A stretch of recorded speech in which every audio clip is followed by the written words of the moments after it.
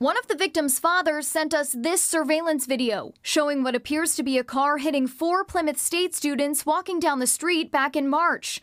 All were injured, but survived. My daughter is still trying to regain her life. Police identified the driver as 61-year-old Herbert Link. They say he did stop and go back to the scene, but initially denied being involved.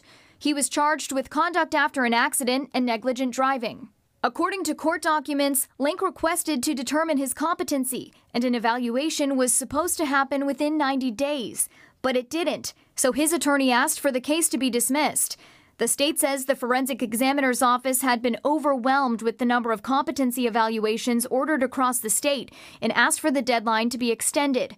The judge denied that request, and since there was no evaluation done, dismissed the charges, saying Link, quote, is not competent to stand trial, and there is no reasonable likelihood that he can be restored to competency through appropriate treatment within 12 months.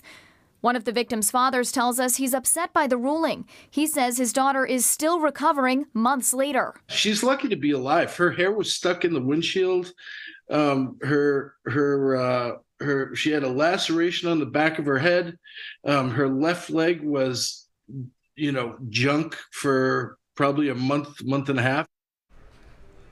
The state asked the judge to reconsider both rulings, and in a statement to News 9, the Department of Corrections said the Office of Forensic Examiners has received more than 800 orders for competency evaluations since 2021 and still needs to fill several positions. In the newsroom, Hannah Cotter, WMUR News 9.